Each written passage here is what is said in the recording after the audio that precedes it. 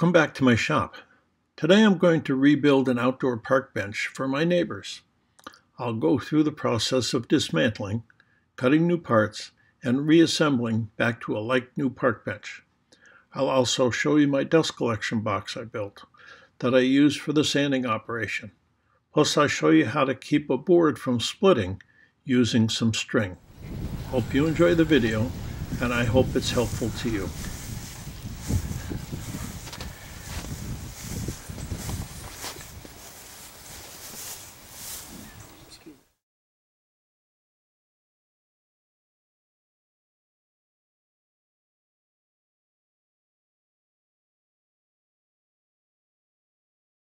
These are the braces that I took off the bench, and I've sandblasted them, and now I'm going to put a primer coat on them.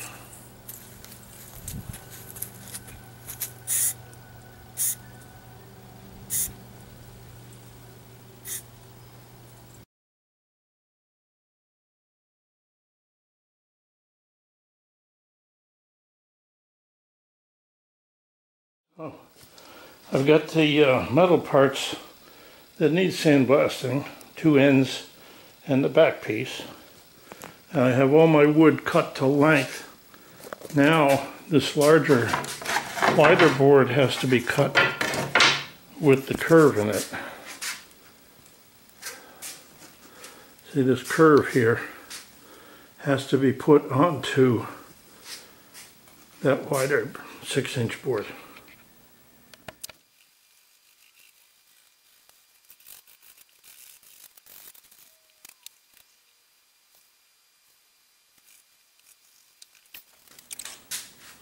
This curved piece is quite unique. If we can see that, it has an angle here and it's rounded at the top.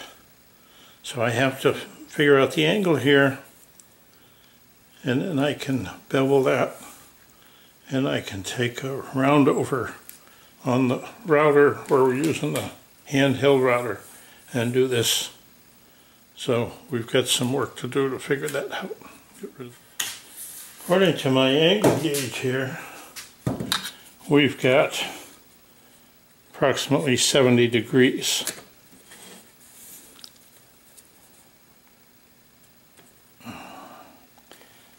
We're going to make it 70 degrees here. So I've set my bandsaw up for 70 degrees. I have to follow the line from one end to the other because this is cut to length, and we'll see how this goes. Hopefully it's going to work.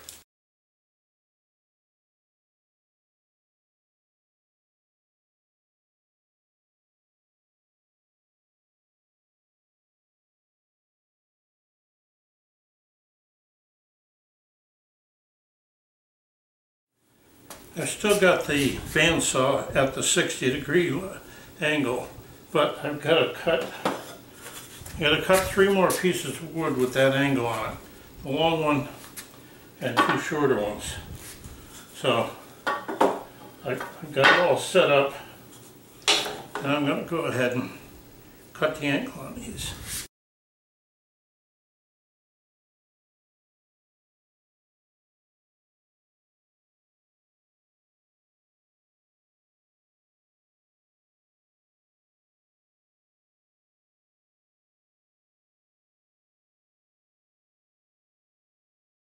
Okay, that's done. So the end pieces have to be cut to width, and I'm going to do that now. And then the basic cutting will be done, and I'll have to do all the sanding after that. Perfect match.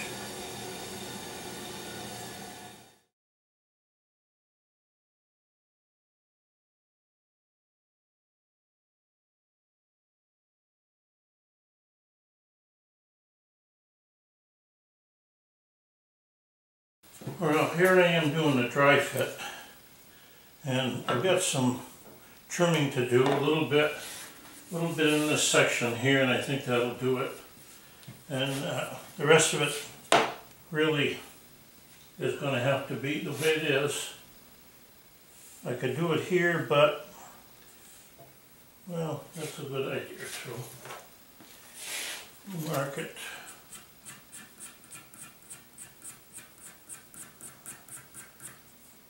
Mark it there. This way it'll flush up a little bit better.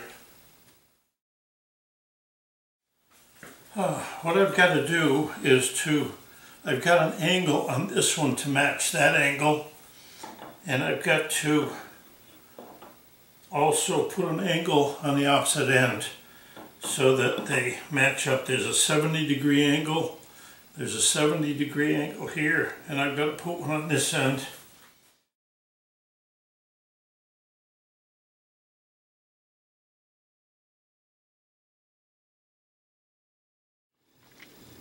Well, here's the old parts from my bench that I'm building. And I've got the bench all put together temporarily. I'm going to have to take it apart again to do finish sanding. I've got all the holes are inset, countersunk. And I've got the wood sanded one time, but now that I've put it together, I've found that the black paint from the metal parts rubbed off. So I'm going to have to sand them again before I put the clear coat. I'll probably put several coats on there. And I have to take and sandblast the back and both sides. The neighbor's going to put it out in their patio under the roof so that it's not going to get weathered like it did before, whereas you saw the wood is all rotted. As I'm taking the bench apart, I'm marking the end of the seat boards because the holes in the metal parts are not lined up perfectly, and if I don't put them back in the correct order, they won't go together properly.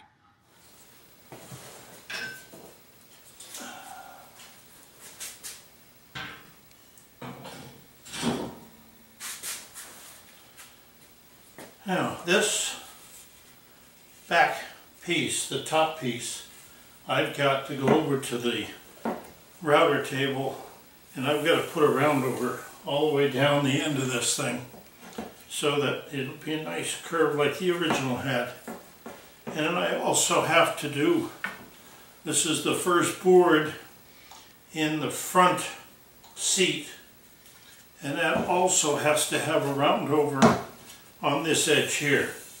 Won't be as dramatic as the one on the back, so I'll have to set up everything and do those now.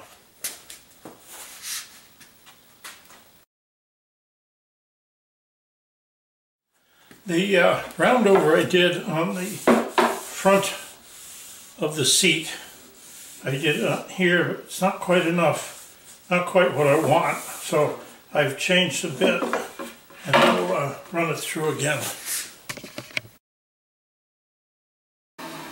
Okay, so that's enough. That should work fine. Just to make it smooth on the top edge so nobody cuts their finger.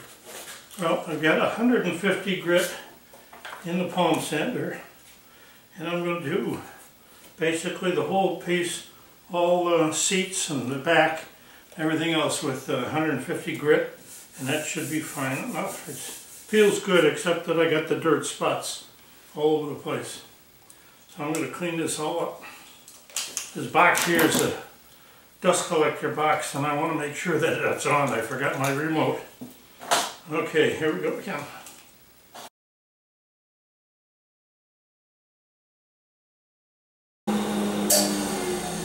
Okay, so that's the last of the pieces. This is junk, and I've got them stacked up over here, all sanded. ready to be put on the ready to be put onto the bench. I still have the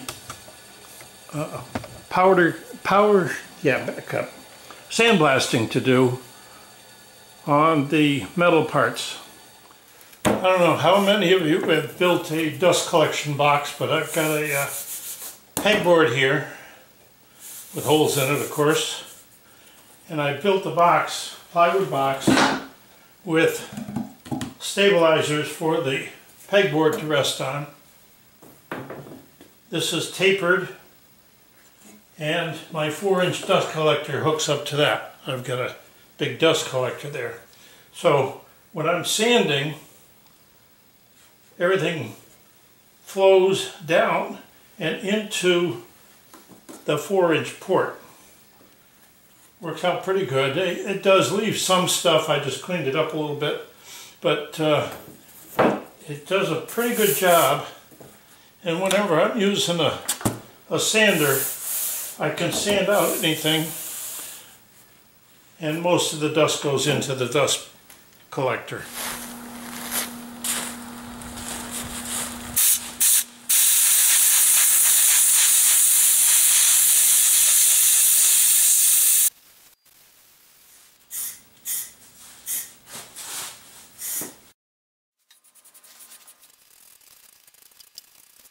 All done.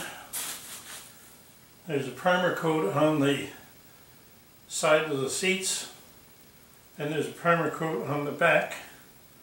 They've been sandblasted, so we're good to go for a black paint on them. And I'm going to put 2 coats of black paint on.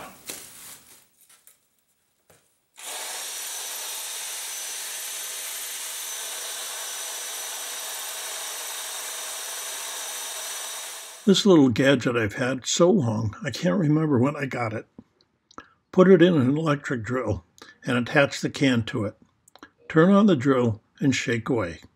Do this for a minute or so and you're all shook up. I should have some background music for this.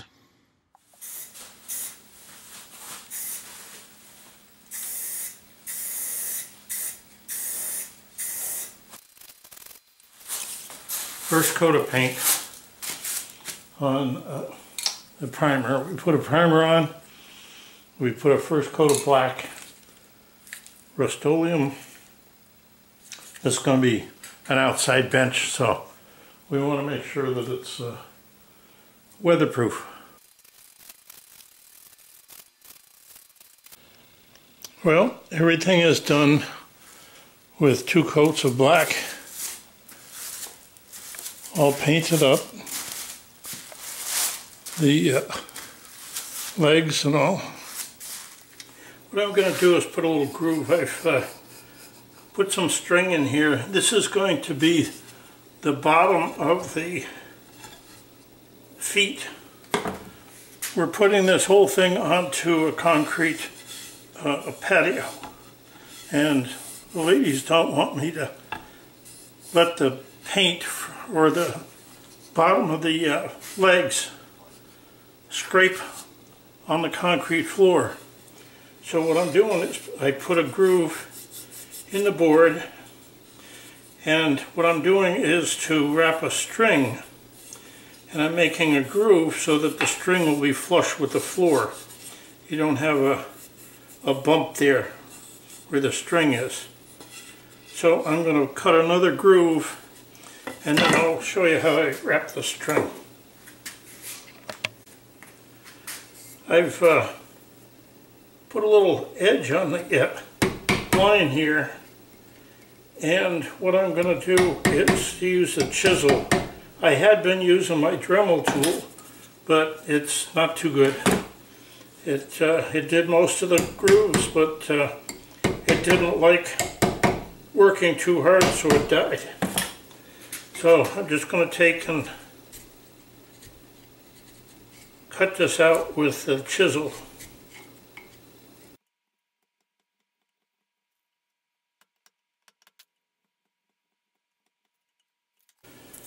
Okay, we've got what we used to call in the phone company 12 cord. I think this is a 9 cord, but same idea. And what you do, just make a little loop and lay it in your slot. My finger may be in the way here, but I'm going to go over the first one so that it's crossed over, and then I'm going to pull very tight and go over and around this until I get to the end of my little notch there.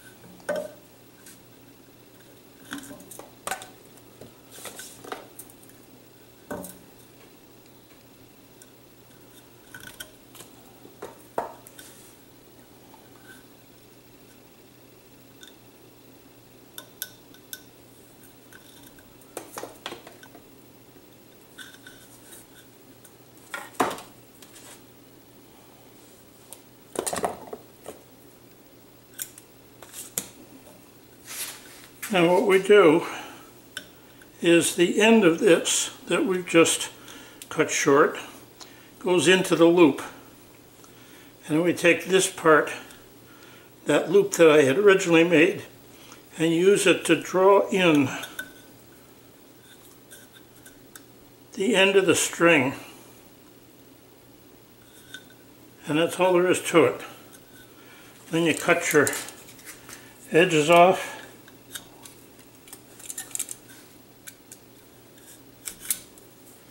And you have a beautiful, tight fitting piece. Push these in, close them up a little bit, but that's it.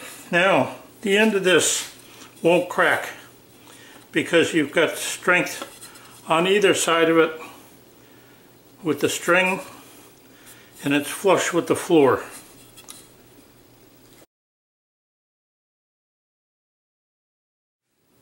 So just to show you, these are the feet I just finished. I've wrapped the string on either end of the notch. I've notched out both this. I've marked them front, and they go right on the feet like this. This will be on the concrete, and then the bench will fit right into these notches, one for either side of the bench. And that fits right in there, so that when it's on the concrete floor, these are pressure treated, and we've got the string around it. They're not going to crack, and they're going to keep the concrete from getting rust from the legs of the bench when I finish it. Well, we have all the parts done. All the metal has been sandblasted and painted black, 2 coats. And now I've finished up the wood slats on the back and the seat. We've got 3 coats of poly on them. So we're ready to put the whole thing together.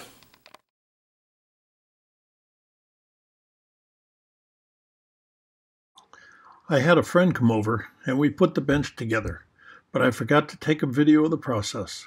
I'm sure everyone knows how to put nuts and bolts on. We carried the bench across the street and it's in its new home. It came out as expected and the neighbors are very happy with the results. If you liked the video, please tell your friends and leave a comment if you care to. Plus, hit the like button and subscribe to my channel. Thanks for watching.